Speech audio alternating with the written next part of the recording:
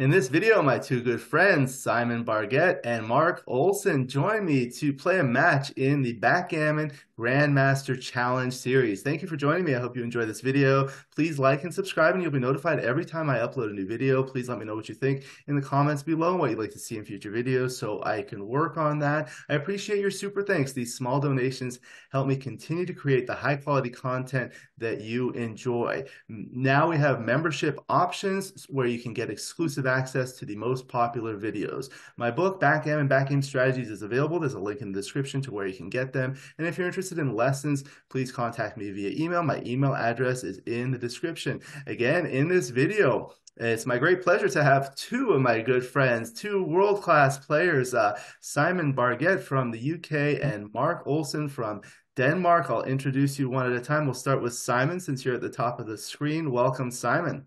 Hi, Alex. How are you doing today? I'm doing really well. Thank you. How are you? My pleasure. Very good. Thank you for asking. And you're joining us from London in the UK. Right. Yes. Great. Yes. Great. Happy to have you back. Looking forward to it. And welcome to my good friend Marc Olsen from Denmark, but now you live in Portugal. Is that correct? Hey Alex, that's correct. I'm here from Portugal, and I'm here to not be the CEO of Backgammon Galaxy, but simply just play a good game of backgammon against my friend Simon, analyze it, share the thought process, and of course also promote my new book, How to Not Suck at Backgammon, which is a great book for beginners and intermediates, or if you're teaching a new player, you get a lot of good stuff here in this book. So yeah. Looking Yeah, forward to this. I really like the idea of that book. I know you've written a lot of really good books for higher levels. What motivated you to write a book for beginners? I I have like a handful of books now, and I think the books that was most for beginners was From Basics to Badass, and kind of like the title indicates, it goes from the basics up all into. Oh, wait, this one is Cube Like a Boss, that's It's on slightly my higher desk. level. Nice. Cube Like a Boss is maybe the level above that. That's more like for advanced players and above. I just felt like From Basics to Badass didn't really fulfill the purpose of being a pure beginner's book because it gets too advanced like halfway through and throughout the end. So I wanted to just write a book that's just focusing on the basics. So basically like from when you're beginning up to like, let's say 2000 in Galaxy rating.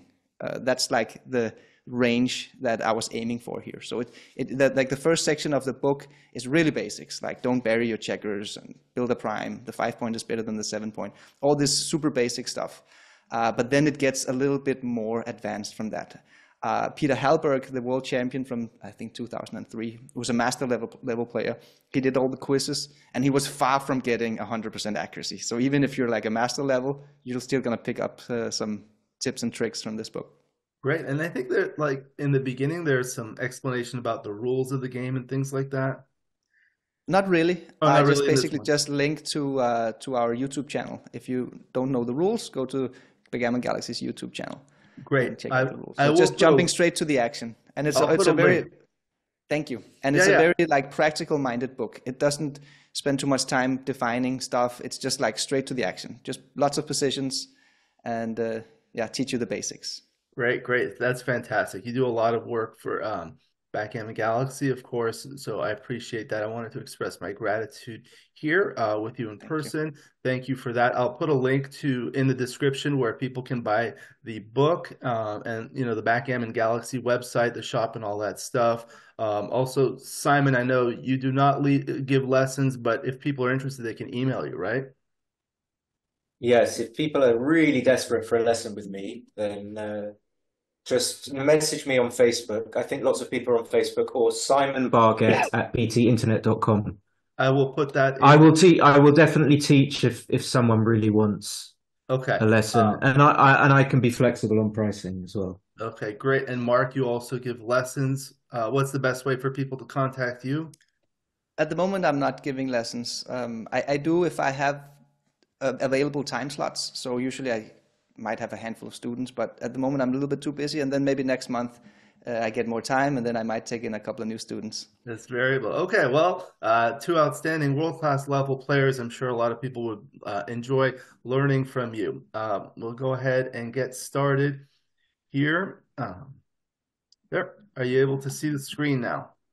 Yes. Yes. Okay, great. We'll start with a 3-point match, see how that goes. We're playing on the beautiful Gammoner X22 Paul McGreal Memorial board, which I use exclusively for the Backgammon with Grandmasters series and the Grandmaster Challenge series as a tribute to Paul McGreal. And for Marc, we're using the Backgammon Galaxy checkers. I really like these orange checkers. They look really nice.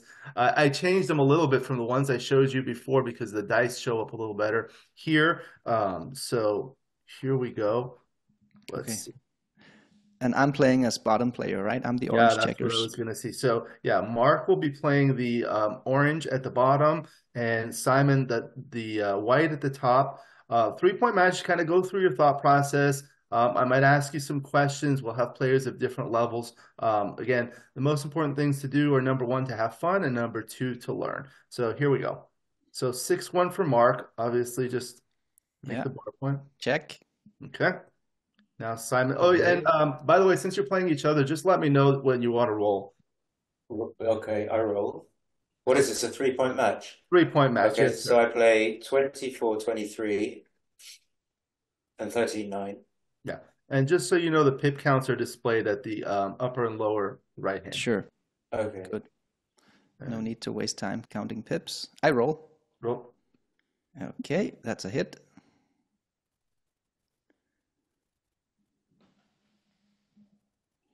Okay. So that's forced. Mm.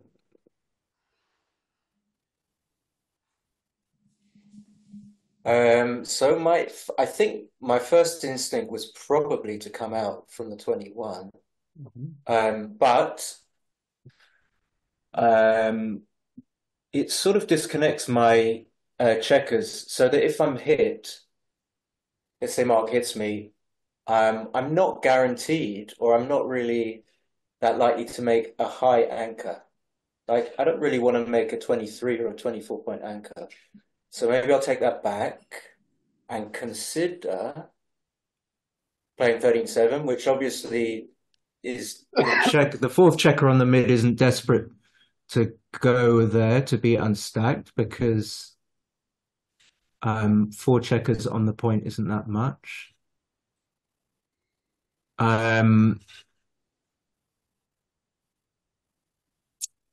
I'm not sure. Actually, take it back. I don't want to take too much time.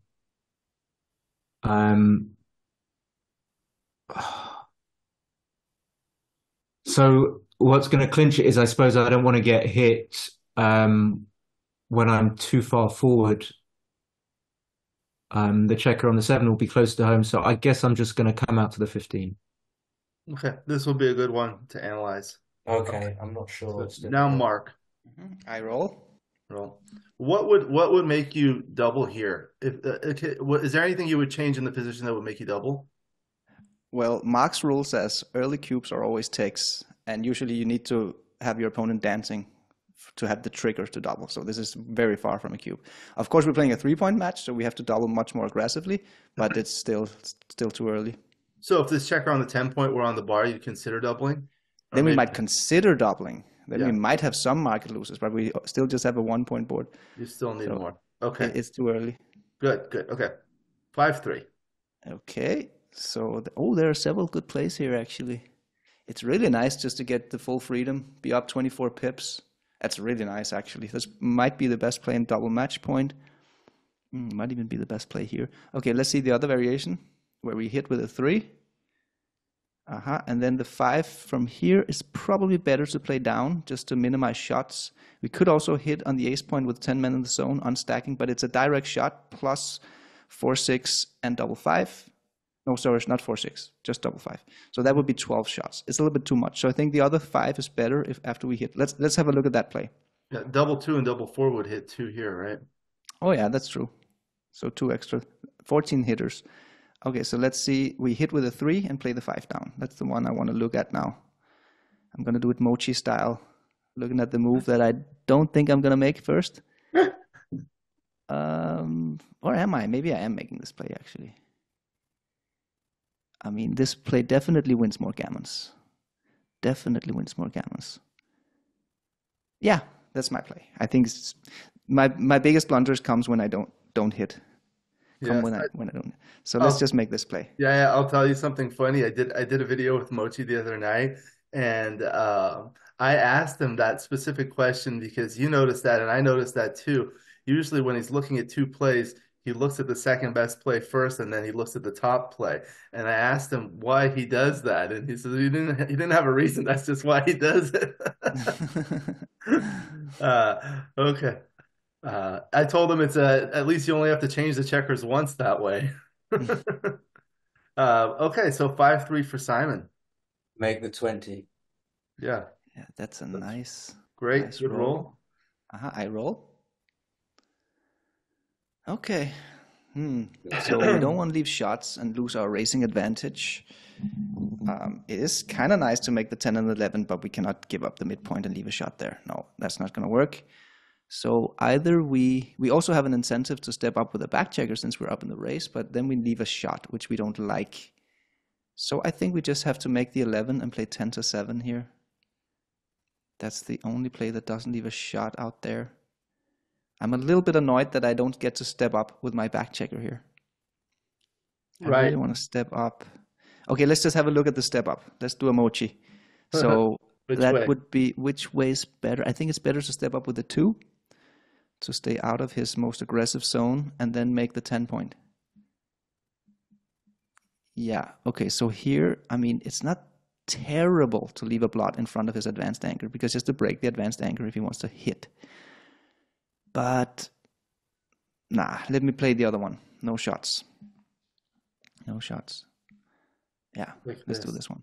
And, you know, one of the things I remember is you did start with the early 6-1, creating this 6-1 formation. And I remember one of your commentaries, you said after you do that, most of your 6s are going to be played from the midpoint down. Correct. And this was not directly from the midpoint, but from the previous roll, it was directly because 6s don't play well elsewhere. That's true. I would say that's a very good rule.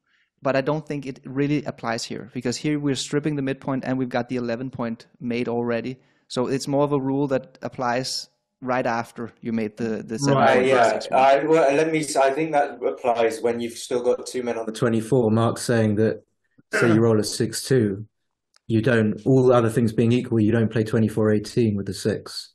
When you've got because usually you would. 2 or 3, and then you play 13 to 7 with a 6. So usually you have another dice to play to split. I would say when when you have the advanced anchor, Simon, I have a big incentive to also get an advanced anchor if I have 2 men back. But now I don't only have 1. It's a 1-man back. I'm up in the race. Yeah. So just don't leave shots. I think is the most important idea here. Yes, I agree. I think this is a good, valuable learning lesson for the viewers, not necessarily because it applies directly here. I actually agree that it does not apply directly, but it was worth mentioning. The other thing that I've kind of learned is like a little bit more of theory is 6 is a unique number on the die because it is the only number where you are always required to move one checker from one quadrant to another, or from the bar to the board, or from the board to bearing off. No other number always requires you to do that. So initially 6s are very difficult because in the opening position, 6 can be played here or it can be played down. It's not useful to be played to the 2 point. Okay, let's continue. All right. Simon, roll. Yep. 4-2. Make the 4. Make the 4. Okay. Roll. 2-1. 2-1. Okay. So I guess I have to step up with the deuce and then stack with the ace. Stack it. Yes. Wait a minute. I mean, there is. You could clear the 8 point, but I think we like the structure right now. We don't want to break the structure. No, the other one is better. The other one is clearly better. You need to be safe because of why for the viewers that are watching.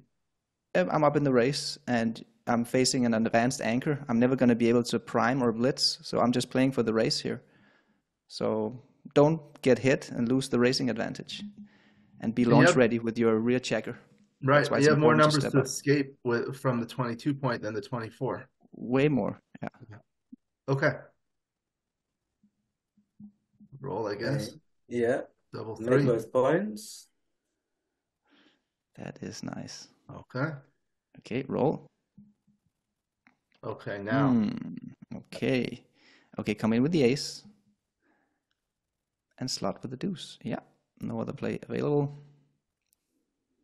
Not Okay, that don't great, roll. actually. Don't roll. Just in case.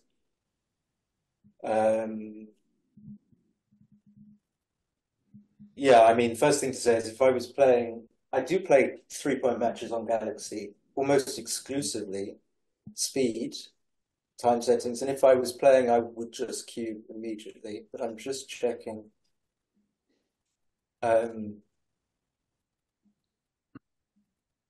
make sure. I mean, it's obvious that threes hit, but even without hitting, the position is crushing. I don't know what there's not really much to say. It's a kind of an obvious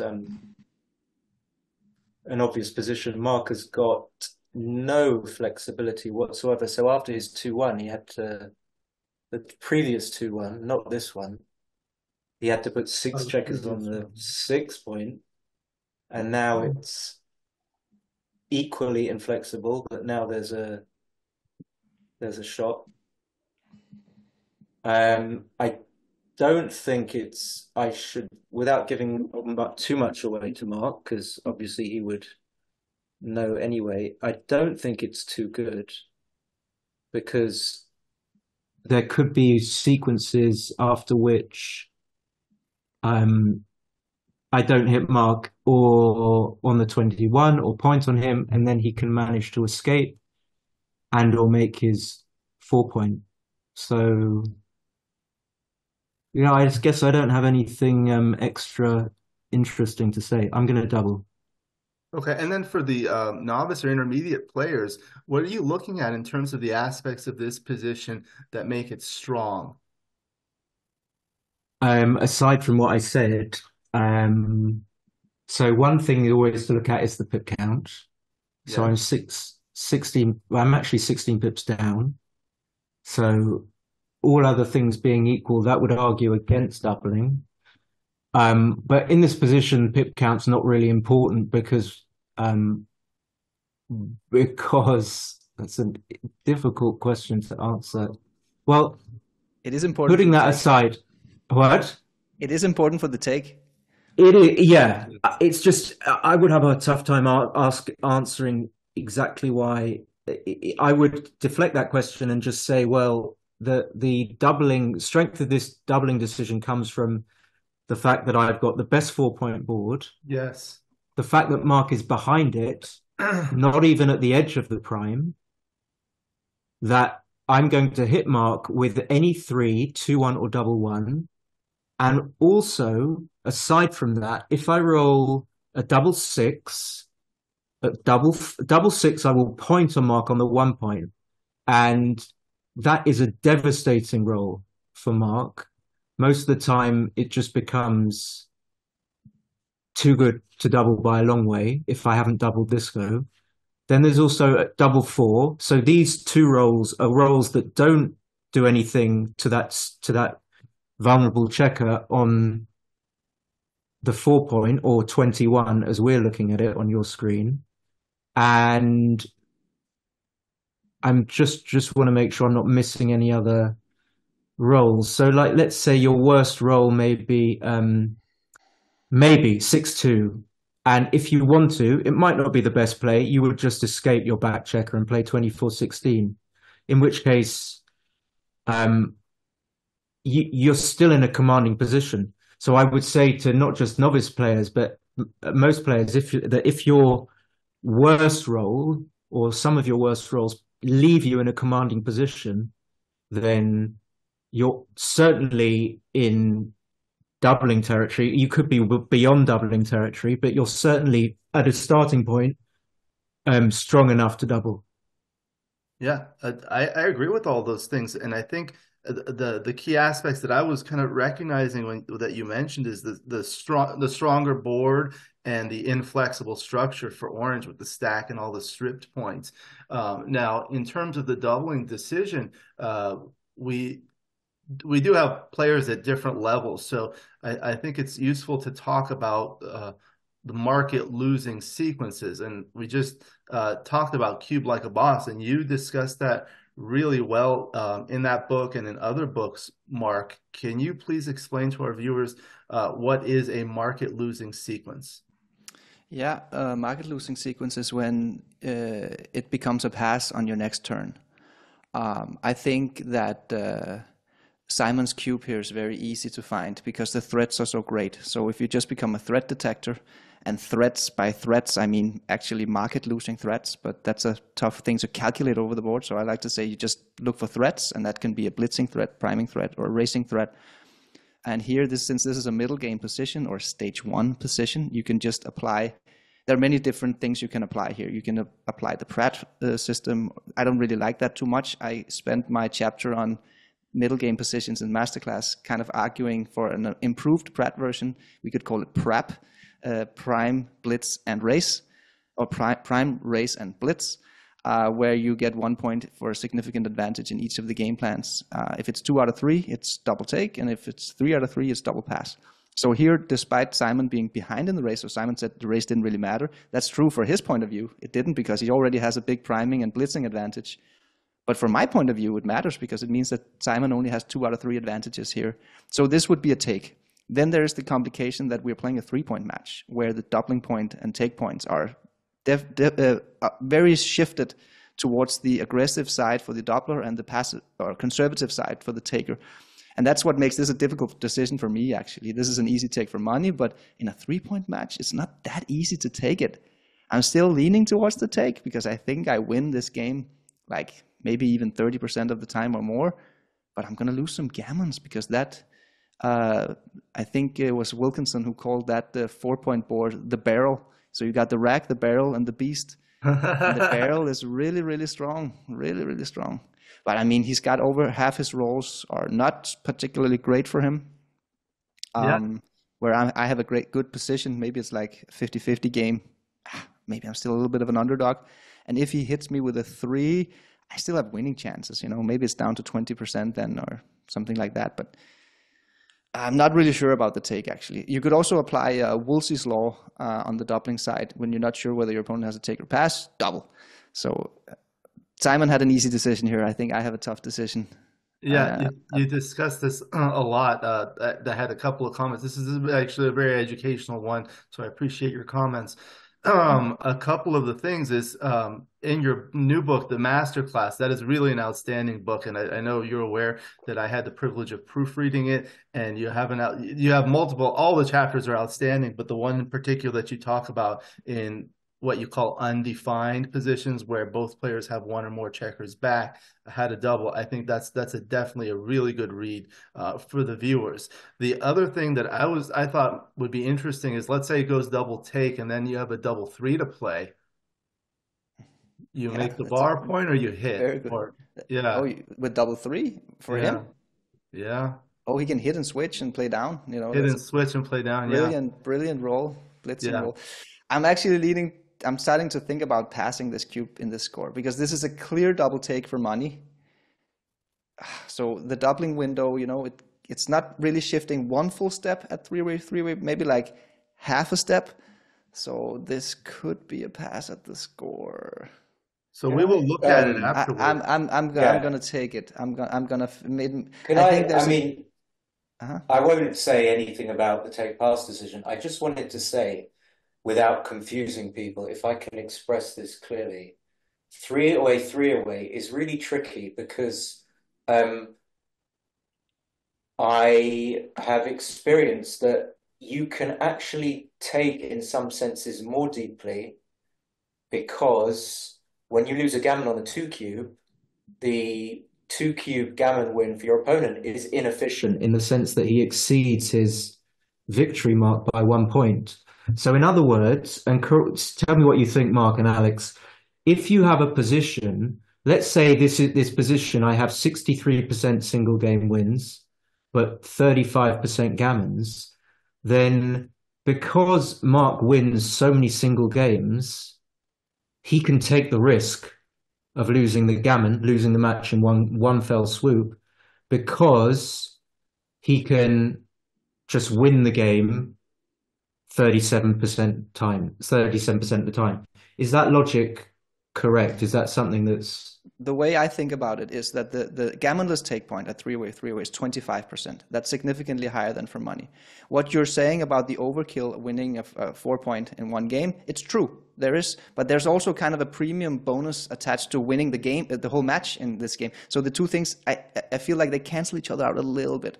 So overall, there might be some extreme positions with rather low winning chances and rather high gammon chances where it's a little bit inefficient, but that's rare. I would say you're way more aggressive at three-way, and it's far more difficult to take a cube. It's probably shift in a gammonish position like this one. It probably shifts like 200 millipoints or something compared to money game.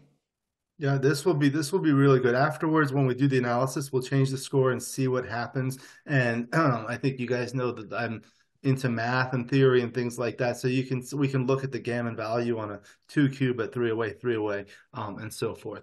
There's another thing that I just thought of is if you're playing this position in a real tournament, I would lean more towards taking, because a lot of players, they don't know how to play the upcoming rolls here for white. There are some lurking, traps here. You got to know how to play the checkers. I'm really unsure about this cube. I'm gonna take it, but okay, yeah, so, I'm not sure. Simon will double and Marc will take. Is that correct? Yes.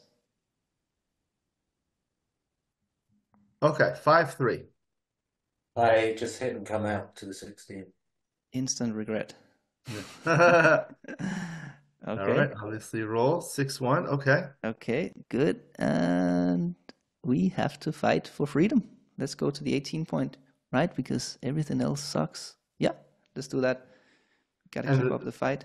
That was part of the reason for doubling, is because you don't have spares elsewhere to play good sixes and other rules. Yeah. Okay. So now you have to roll, so 6-5. So the 6 obviously hits. I think the 5 goes to the 11 point. So just to note, like, if I wanted to, for whatever reason, maybe to get builders closer, I could play 13-8. But then, although I guess it's duplicated, his 2-6 would... It is very well duplicated, actually. Maybe that's not... maybe I'm going to scratch that point. Anyway, I'm going to hit and probably still play 16-11. Yeah, because it gives me more... I think it gives me more numbers to... Well, okay, no, it doesn't give me more numbers. In fact, the other way. Gives me more numbers. Okay, in any case, no, this is fine. So what I'm looking at, which isn't the decisive factor, is how many numbers will now close the 7 point. And this is probably more numbers, even though there are fewer checkers to actually make the 7 point. So I'm going to do this. Yeah, okay. I like the other play. Really? Interesting. The ultra aggressive. Yeah, just make a bold play. I think. But it can't be a big mistake. I just think the other one is better. Okay. Obviously, you want to roll. Yeah. 3-2, so the 2. Yeah, and slot with a 3 behind. Yeah, I overlooked the fact that I would just have a builder on the 8 point. I don't know why. Yeah. Yeah, you could make a 6 prime much faster.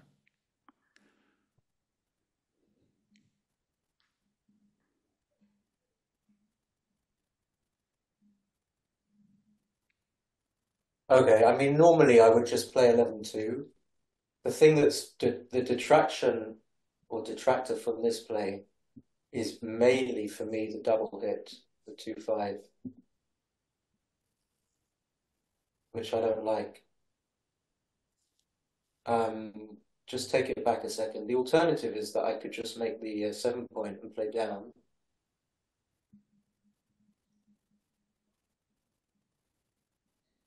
Which is really strong, actually. But it's hard to analyze. This is strong, but I think he would probably be happy to make the 2 point with a 1 if I did this. Just take it back a second, actually.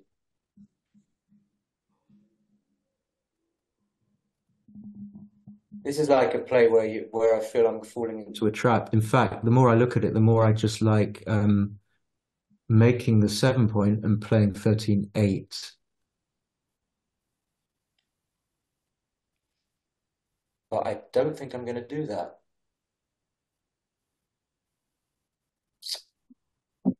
Of course, if you hit, you can just play 13-9. That's another thing you can do with the 4. And one other thing that I guess I'm not vocalizing, but probably considering subconsciously, is that if you hit, then he has to play his other number, possibly in not with one of the checkers in that are in my inner board. So he might have to break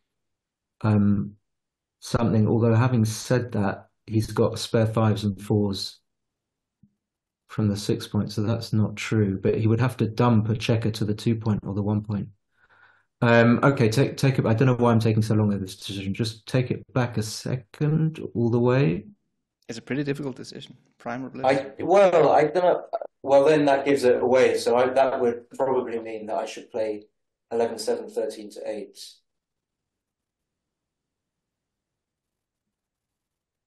Yeah, there's a lot to think about here. I mean, and I'm not doing a great job of conveying what I'm just sort of thinking about it instead, which is what me and Marc are both doing. I'm thinking and trying to vocalize it. Yeah. Okay, just for learning purposes, as this is the excuse I always give myself, I'm gonna make the 7 point and play 13-8. Okay. I wouldn't play just to show that I've seen it. You could play 20-15 with the 5, but I think you prefer to have the man on the 8 point either as a builder for the 2 point if you don't get hit, or you can make the 6 prime with a 5. Yeah. But this is not. I don't think this is a play that I would make if I had, a few seconds on the clock. Yeah. Okay. So like this. Yeah. Okay. Yeah. I would have blitzed. I would have gone Yeah. Okay. But it's true what Simon is saying. Like, it's difficult for us because, it's not the same as playing a real match where you're just focusing. It's very difficult to also explain. It really ruins the pattern recognition. I think this is a prime versus blitz dilemma. When that many men in the zone, my weak inner board, I feel kind of relieved when you just make a prime play. I can just roll a 1 here and then save the gammon, or maybe even counter prime. But let's see. Yeah. I think this play might. I think you might win more games with this play, but you definitely don't win as many gammons. The other thing I noticed is 6s from this position are really good, whereas 6s from the other position are really bad.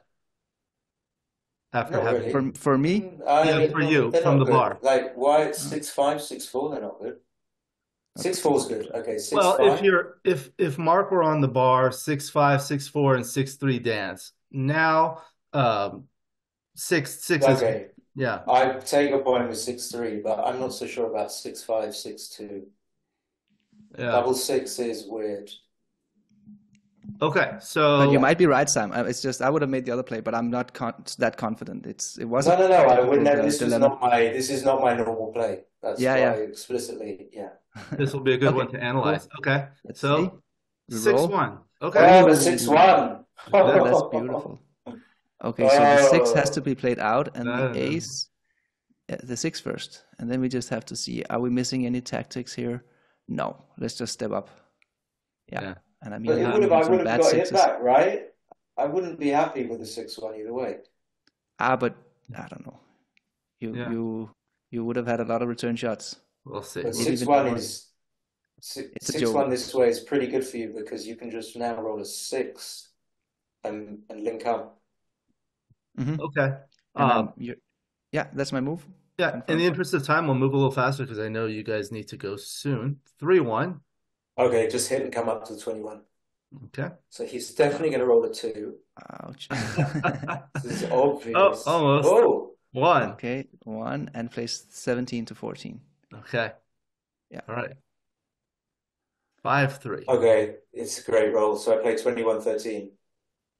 So can I just say, well, I'm not going to take too long, just similar idea. So obviously you're not going to break a 7 point to blitz, but the reason I did what I did with the whatever it was roll, was it a 5-4, similar to this, that Yes. I had a better thing to do with one of the other checkers that wasn't associated with the Yeah. blitz. So And, here I had a and great thing to do with the checker from the 21 point. And also just to, Mitchie talks about F13, which I would never have come up with a concept, which is brilliant. Now I've got all 13 checkers kind of free and in play.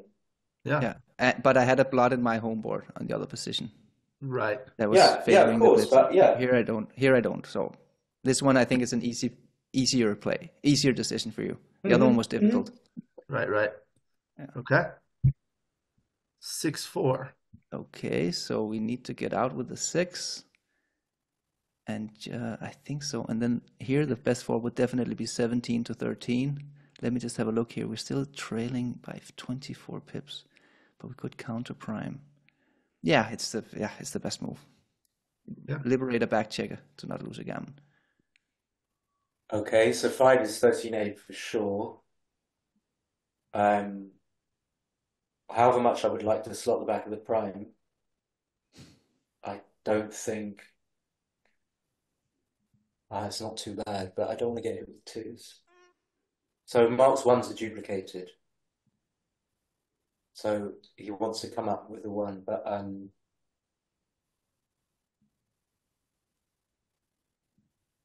now I'm going to change my mind. Shit. We're gonna have youth watching this, Simon. Yeah.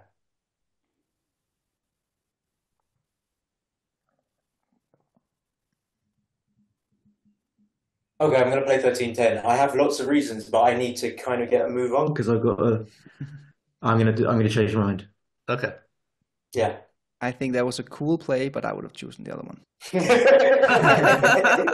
Okay. Okay. Double one. Oh, wow. Okay, so let's Okay. step up and let's hit. That's the first 2 aces. I didn't consider double 1. Okay. I And didn't consider here- it. No, I should have considered it.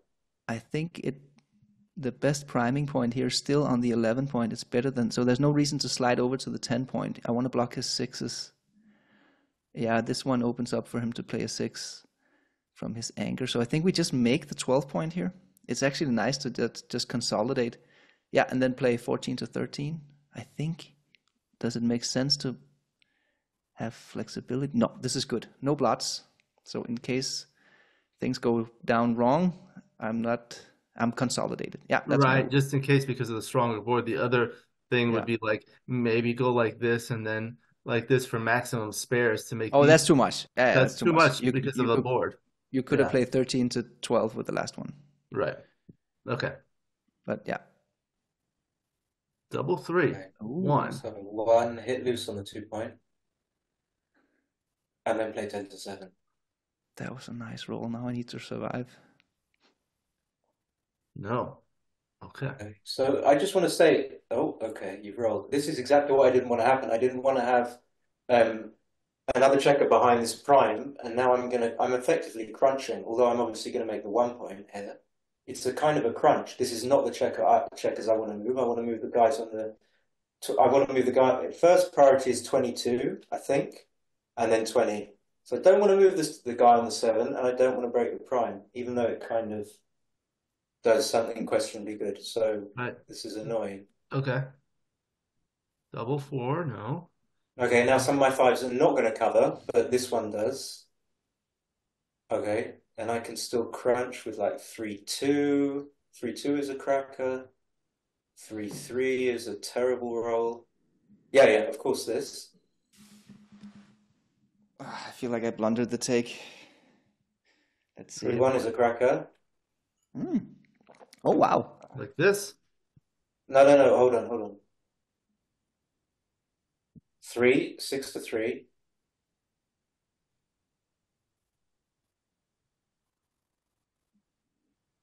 Wow. It's not over yet.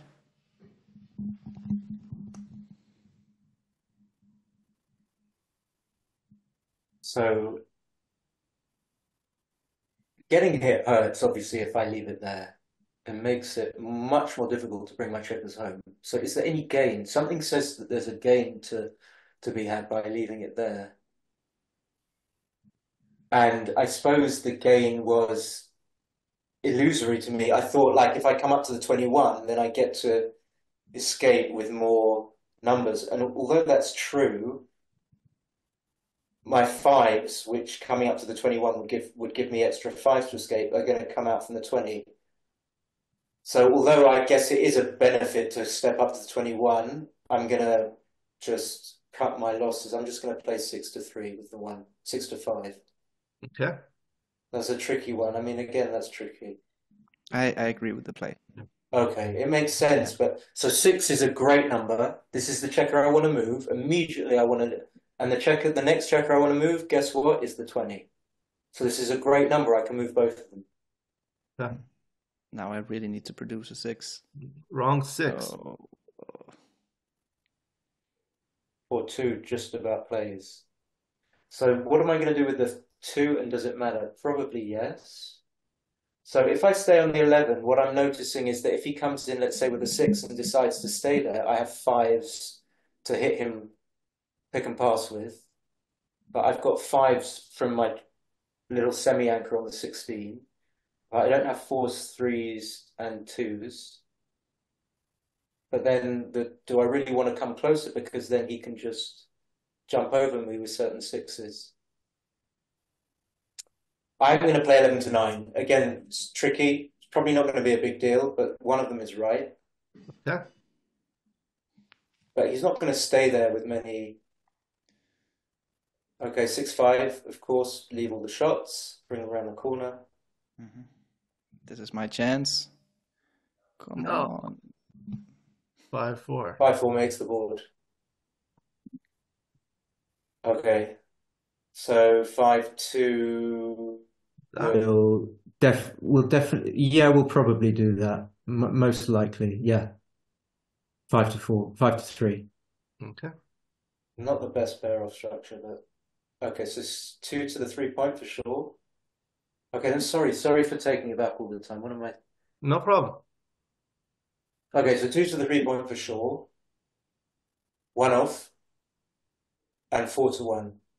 Whether or not I'm guaranteed a gammon, I just want to play safe to some extent anyway. And I should, yeah. Yeah, you're up by over 100 pips. Yeah.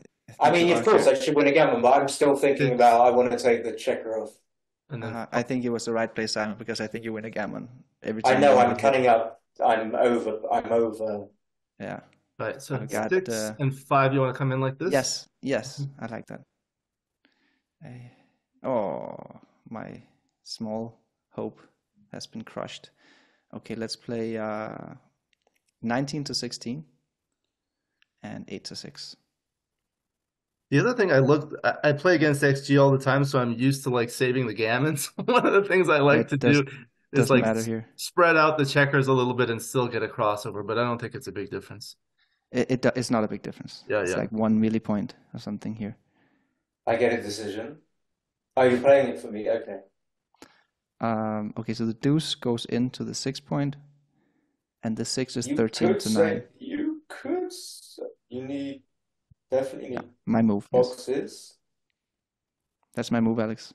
Yeah. Okay. Yeah. Come on, Alex. Okay. We won't say that. Okay, go to end.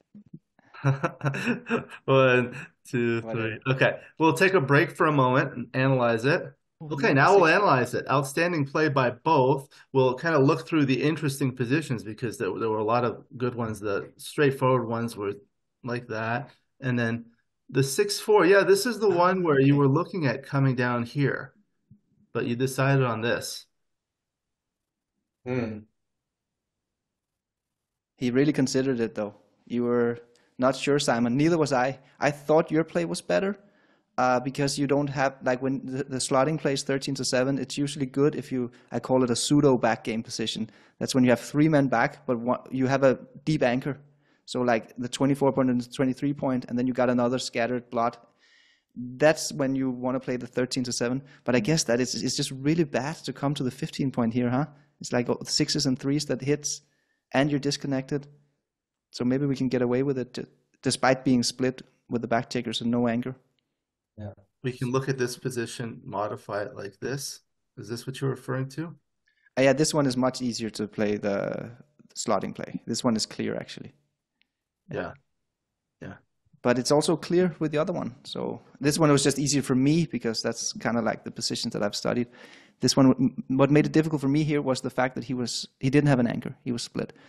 But I guess it still applies the same pseudo back game rules that if the 6 plays really bad, then 13-7 is a good alternative.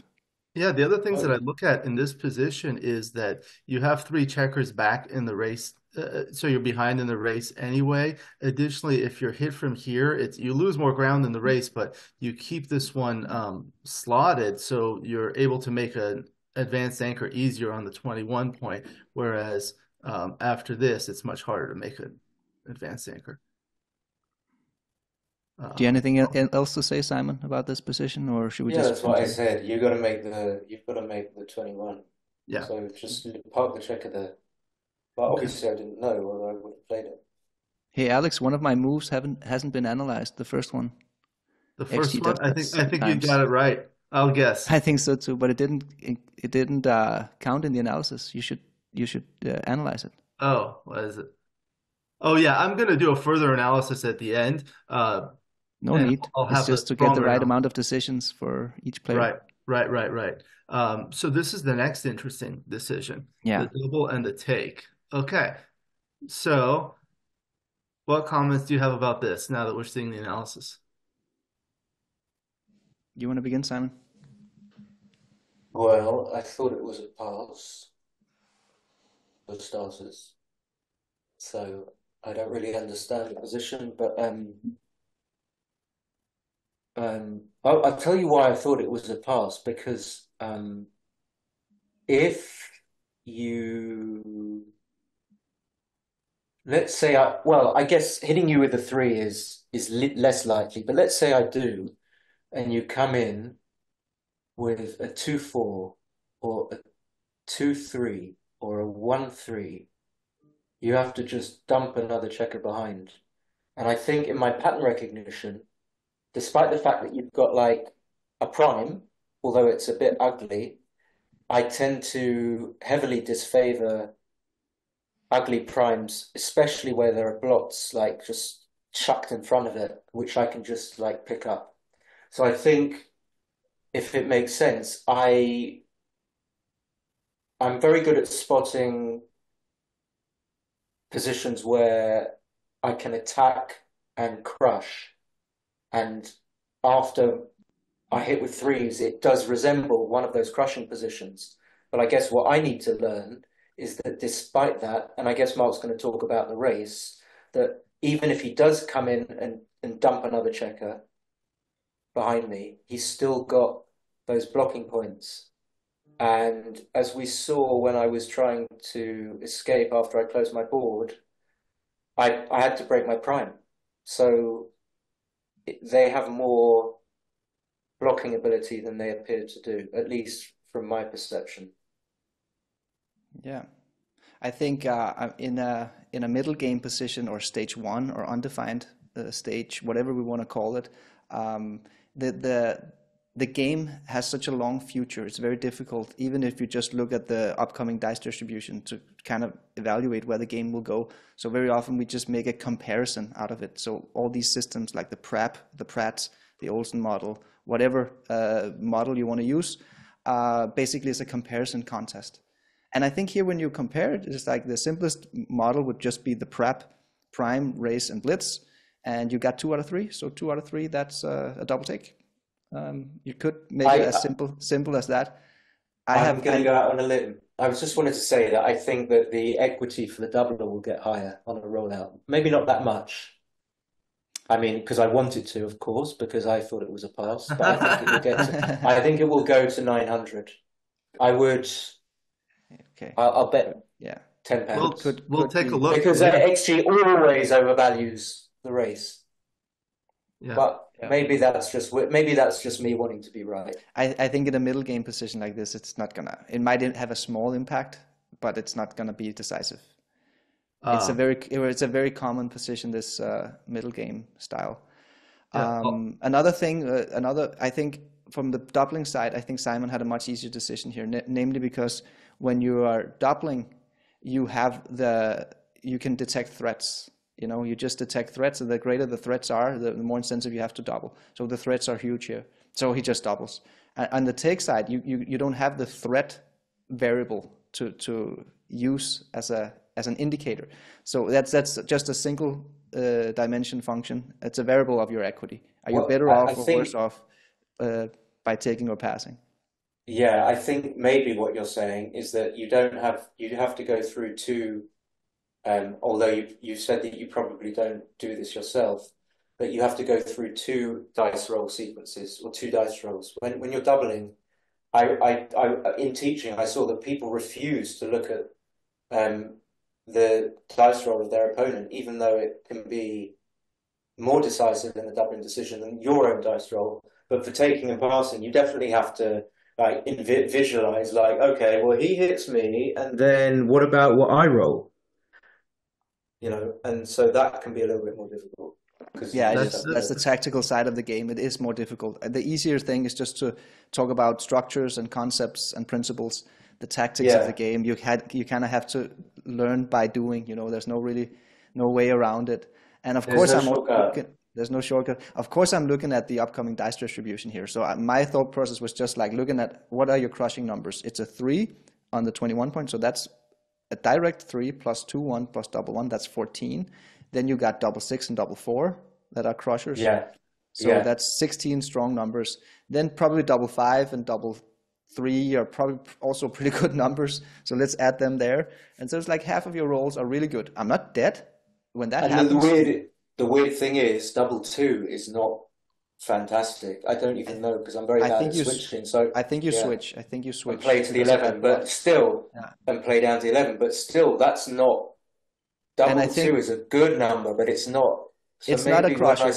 No, we wouldn't count that as your 18 good rolls where you lose your mark. I'm still in the game after you roll double. No. I'm saying that there's plenty of rolls that are not that great. So if you wanted to do like the tactical analysis, I would go like this, and I did it in my mind. Like 18 of your rolls are good, and I win maybe only just 1 in 5 games there or something, maybe even less. Like so that would give me like 3 or 4 wins out of 36. But then on the other 18, it's like a 50-50 game, basically. Maybe so,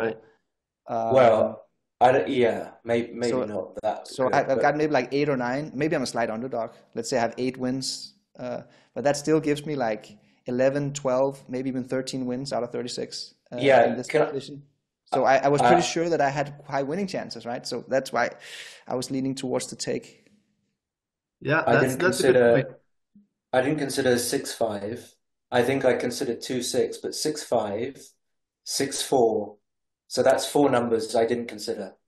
By the way, one of the traps here in this position is that I think that you have to play 6-5, 6-4, 6-3, 6-2. Oh, sorry, not 6-3. That's a hitter. 6-5, 6-4, 6-2. 2 down, slot. Yeah, that's the play. You probably would have found it, but most players wouldn't have. That, yeah, they wouldn't know that, right? Which again, in a money game situation where you're playing against somebody who might not be grandmaster level, this would be an easy take. Easy take. That's actually correct, Mark. And 5-4 as well. I'm looking at the dice distribution on the other screen. 5-4 is easy 2 down. By the way, my 5-4 was right because I can see it on the board. Oh, right. Okay. Yeah. I would have gone for the blitz attack there. We're gonna look at that in a moment. Maybe my 3-1 was wrong. Maybe breaking the board. Maybe not leaving the point slotted was bad. Yeah. I don't understand it though, but I mean, it's difficult. Let's see. Yeah, we'll look at that in just a moment. The other comments I was going to make is looking at the second roll is important, especially in prime versus prime situations. And I wanted to show you a couple of things here. Number one, I know you guys know I like this dice distribution analysis, and I don't know if you've seen this one. It's for a cube decision. So all of Simon's next rolls are at the top from double 1 through double 6 and an average at the bottom. And then Marc's rolls after that are here on the left with an average on the right. This image displays only the market losing sequences. So what it displays is there are 1,296 cells, and the equity, the number is not in here because it would be too small, but the equity for each sequence is in that cell. For example, in the cell in the upper left, 21 squared, right? Not 36 squared. Right. But that would be weighted for the 441. You're right.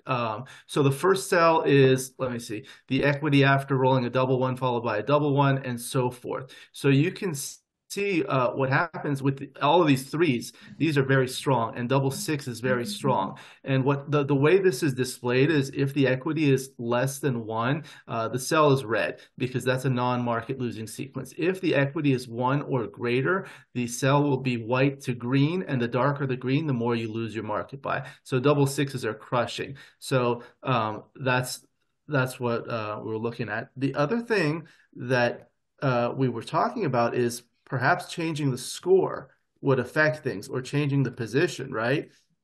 So, Mark, you were saying like for money? That this is a cube for money. That was what made me think of passing. But in a 3-point match, the doubling window, it doesn't shift a full action. It shifts like half an action. It shifts like 200 millipoints or so in a gammonish position. So I thought I was still in the take range, despite it being a double for money. If you change it to 3-away, 2-away, and I'm leading, then it's a big pass. Now it changes a full step in the doubling window. So something that's a double take is a double pass at 3-away, 2-away. What about 4-away, 3-away? That's the same. Gammon Go light. No, it's higher, much higher equity. It's even worse. But 4-away, 4-away. It's even worse, yes. But well. 4-away, 4-away will be a pass. 4-away, 4-away. I think it's a pass too. Barely. Oh, it's close. Okay. It's close, yeah. And what about like 4-away, 5-away? Take. No. Take. Almost, yeah. Because you see, if you just remember that, you can see that, like, you can just memorize that in a gammonish position, 4-away, 5-away is better for the taker for the 5-away than 4-away, 4-away, just because he's down by 1 point. Right. So it's a simple, But it's the score where even though you're trailing in the match, you want to be more careful about taking. Right. But it's still not as good as 4-away, 4-away though. No. But now you're not trailing in the match, so it's not as paradoxical. Yeah. And I don't really want to belabor the position too much, but I do like learning about these things. Is there anything in this position that you could change to make it no double or to make it a pass? Well, by the way, Alex, it's nothing. Yeah. Oh yeah, that's the big difference. Then it's a no double. By the way, Alex, I saw the market losing sequences was 40%. That was probably also more or less my intuitive guess after running through because it's like half of his rolls are great, and he loses his market almost all of those, but not quite, because I can roll 2-1 or double 1, or maybe a double 2 is also pretty good. And then on the other 18, where he doesn't hit me, he basically never loses his market. So that the 40% market losing sequences, it was more or less my intuitive guess. Yeah. But obviously I don't compute 1296 of course combinations. It's just an intuition. Yeah. So was there anything that you said? I mean, this would make it not a double, right? Well, this is If it's not a double. No, it can't be, because if it's like 100 take on plus 3, and now you've got 36 pips, 34 pips down. This is nothing with a okay. So you're. What about this? Oh, that's a completely different position type. Now it's pass, right? What have you done? I made a 5 prime. It's a completely different position type. Yeah. Let's go back to the game, Alex. I got to go in 5 minutes. So I want to see that. This is the one. These were close. Oh, just go. Can you just go consecutively, really quickly? Oh yeah. So just for my OCD. Okay, fine. 5-3. Okay. Mary 38 was fine. That was obviously the only play. And this one was these two were close, but it was. I would have made the other one, but it's close. Yeah. It doesn't really matter. Well, we'll go through the interesting ones, and I'm going to send you the files too, so we can look at it. Okay, here we go. Okay, so it's a super close call: priming or blitzing. Priming wins more games. Blitzing wins more gammons. And when you blitz, it was also a decision which four to play. Do you play down and have 7 and 9s to cover, but no doubles? I think you pointed that out correctly, Simon. The double hitters are a bit annoying, and it's not just 2-5; it's also 2-6. Yeah. Well, my insta play was 11-2. Yeah. But I think you I pointed out know, yourself. I know very well that this is dodgy because you just have two checkers that can be 2-6 and 2-5 and 2-5. Yeah, you mentioned It'll 2-5, destroy but there you. was also 2-6. Yeah, I didn't say 2-6. I don't know why, but yeah. yeah. You Okay. just give away far too much. It's such a big swing, so why would you do it? Whereas with the prime making play, it's not as good. I mean, obviously it's gammonish versus non-gammonish, but let's just simplify it and say it's not quite as good in a way, but it's just solid. And just as an aside, there's a satisfaction in making the solid play over the kind of standard gammonish play, especially when it's close to being right. So I'm quite happy that Sure. I did this kind of Good. Okay. you know, What was the other thing we were going to look at quickly? 5-3. There's a blunder. There's one more blunder. that was where you said, yeah, Oh, I wanted to make the prime, and you know, Oh yeah, this one. Yeah, that's too much because you could get counter primed.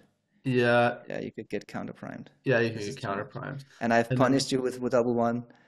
Okay, the so double let's one see. was like, oh, it was right to shift. Switch. Okay. Like this, So resulting in this position. let's try to figure out why is it better, because that was the question over the board. And I ended up with the wrong decision. I ended up wanting the 11 point rather than the 10 point. But there's something wrong in my understanding here. So the 10 point is good. what's the right play? Sorry, I just looked away for a This second. one. This one is the right 24, play. 23, 13, 12.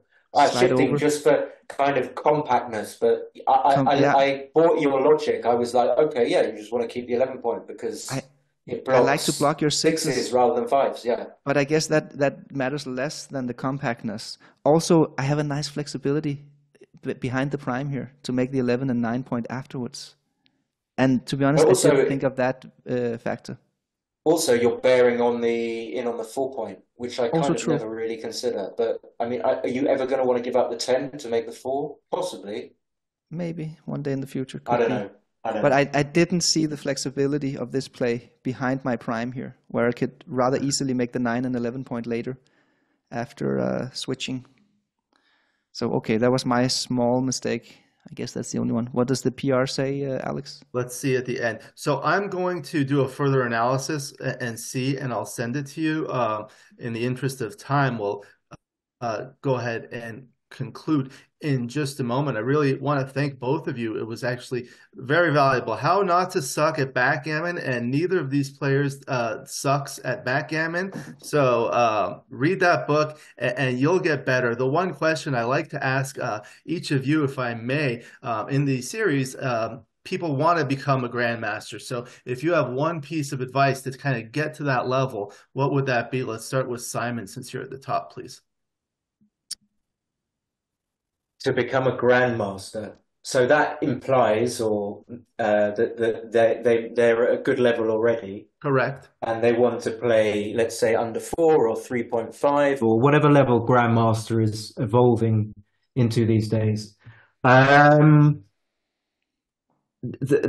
would have to study, and that means use extreme gammon and go over their mistakes, their match mistakes, and in going over them, have some system whereby they can be sure that they've committed those mistakes to memory. What I mean by that is that they have known that you have to be honest with yourself, that you understand what that mistake, why that was a mistake, and you understand. You also need to know whether or not, to some degree, you will be able to eliminate that mistake in the future. Or maybe you need to say to yourself, well, I won't eliminate that mistake immediately from my game, but I'll be able to slowly do it. And so in a sense, you have to monitor your mistakes and make sure that you're slowly kind of, it's almost like that game whack-a-mole. Your mistake will pop up. You need to make sure that the mistake is not going to pop up again. You need to put it to bed completely. And the way that you do that is by understanding what's going on. I would like to offer a ray of hope.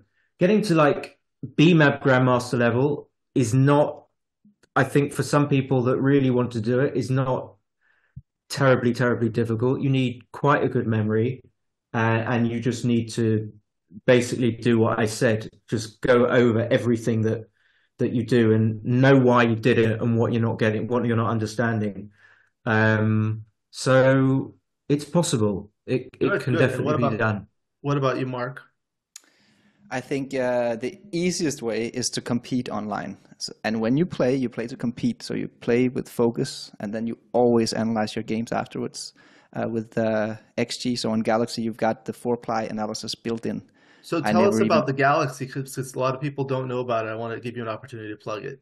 I hope that all of your listeners, Alex, knows about Backgammon Galaxy. But you got the 4-ply analysis from XG built in. So I never even open up the XG desktop software anymore. I just review my games on the phone or on the computer. I think that's the most important thing. You got to compete, and the more the better.